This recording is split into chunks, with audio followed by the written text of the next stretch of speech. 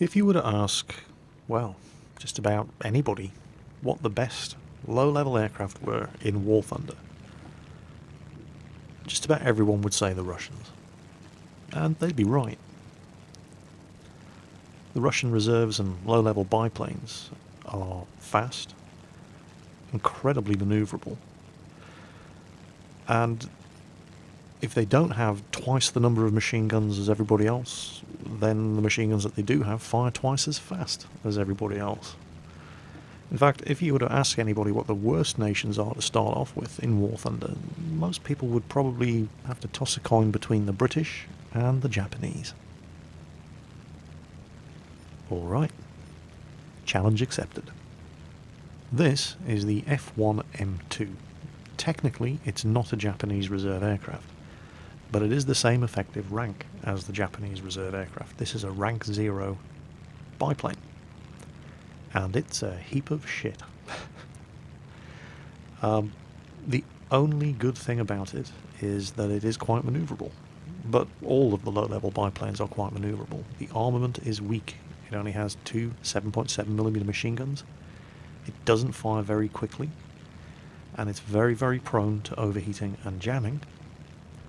It's fragile, it's slow, it's a heap of shit. Not only that, the matchmaking, well, it's not as bad as it could have been, but bearing in mind that my lineup in this match consists of nothing higher than rank 1 aircraft, and there are rank 3s and 4s flying around here, and some of those rank 3s and 4s are armed with 20mm cannons, so I've got a bit of a challenge ahead of me. And there's my first target. And to be completely fair, this guy didn't make it hard. He's in an MC-200.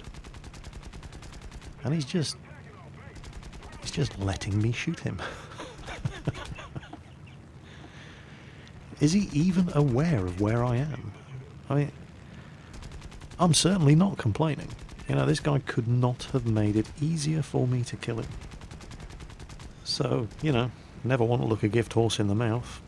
I killed him. However, despite the fact that I am flying one of the biggest pieces of shit in the game, and despite the fact that he made it as easy as he possibly could for me to kill him, it did actually use up almost all of my ammunition to do it. So I go for a quick reload before looking around, making sure I'm clear, and then trying to figure out who to go for next. Now, this is a ground strike map, and, well, as long as I'm being left alone, I may as well kill some ground targets. Now, I do only have 7.7mm machine guns, but that's certainly good enough to deal with anti-aircraft trucks. And you can do damage to armoured cars with these things as well. So let's start working these guys over. Whoa, I-15. Very dangerous little aircraft. So I put some shots into him. Fly by. Tail gunner works him over. There's my second kill. Which leaves me free to continue strafing these ground targets. Now, the ground targets that you have on this map consist of light pillboxes, which I can't do any damage to, anti-aircraft trucks, which I can kill very easily, anti-aircraft emplacements, which I can kill very easily, and armoured cars, which I can kill, but they take more ammo, they can take more of a beating. The armoured cars aren't actually that much of a threat to me. The anti-aircraft guns are a very significant threat to a very fragile and slow little biplane like this thing. So I'm prioritising the anti-aircraft emplacements. And they all count towards the kill counter at the bottom of the screen. See, we're leading. We've got far fewer ground targets left to kill than the enemy team have. And the enemy team appear to be completely oblivious to the fact that I'm just cruising up and down this valley, racking up the ground kills in my really, really shitty little Japanese rank 0 float plane. So as long as I'm being ignored, I figured I'd just, you know, carry on winning the game. Light pillbox, bunch of armoured cars. I'll save them for last. we'll take out the anti-aircraft guns. It's easier to kill the armoured cars if you deal with the anti-aircraft guns first, because you can see how the anti-aircraft fire, even if it doesn't hit you and damage you, it throws your aim off.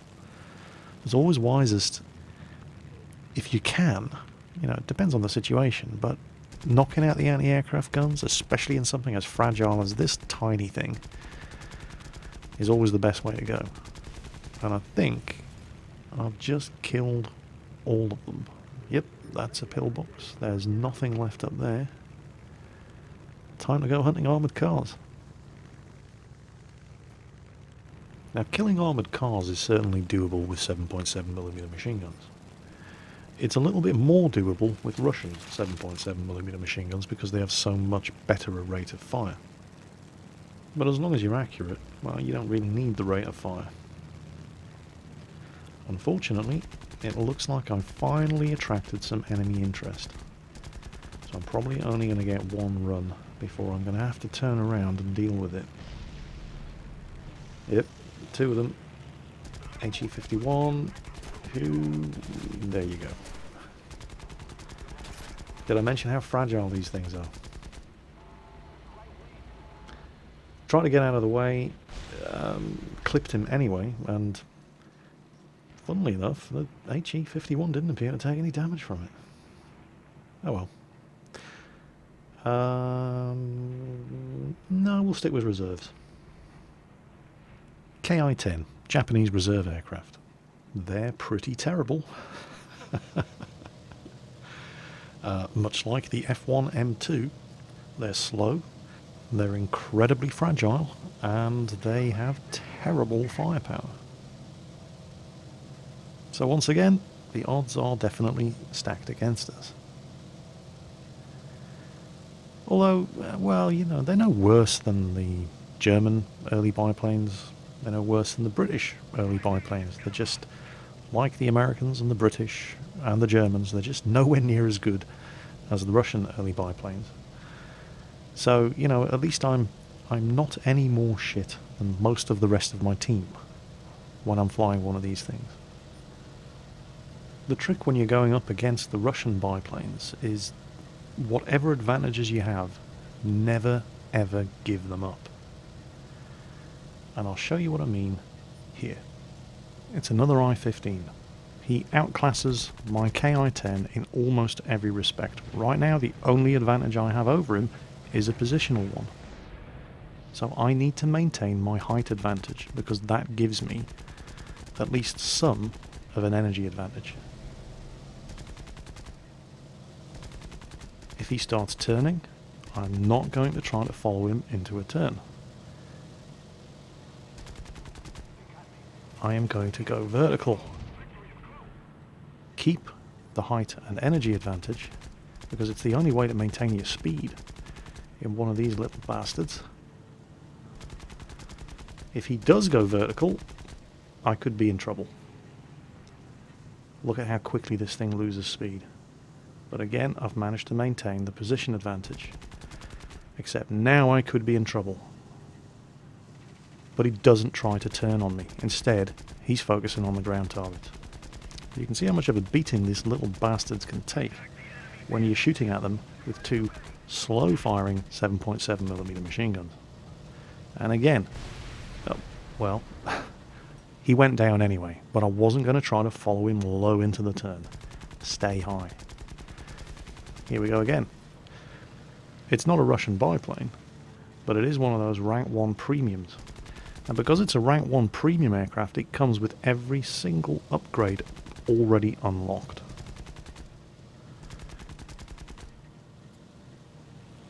Don't try to stay low and follow them in the turn. Go high. It's the only way to keep the energy advantage, keep the speed there in reserve for when you need it. You can turn your height into speed by diving on them. Stay on them. Flip over, ready to drop down on him again. Didn't need to anyway. He's dead. Now at this point, a quick look at the scoreboard tells me that in order to win, we only need to kill 3 more ground targets. And, oh look, right in front of me, 3 more ground targets. time to go to work. There's one. Somebody else has killed another one somewhere else on the map. One left. Enemy planes coming in from both sides. Very honourable. Well, I was flying Japanese. Had to be done. So, yeah, the Japanese low-level aircraft are pretty bad. But they're no worse than the British or the Americans. And getting a good result in a bad aircraft is just so much more satisfying. There we go, finished second. And as you can see, by all of the unlocks, the aircraft that I used were about as far from fully upgraded as they could possibly get. So you can still do well. What surprises me, though, is I only finished second. And sometimes I just don't understand War Thunder's scoring system. Same amount of air kills, more ground kills, and I lost less aircraft than the guy who came first. Whatever. Still a good result. And hopefully entertaining to watch. Catch you next time, folks.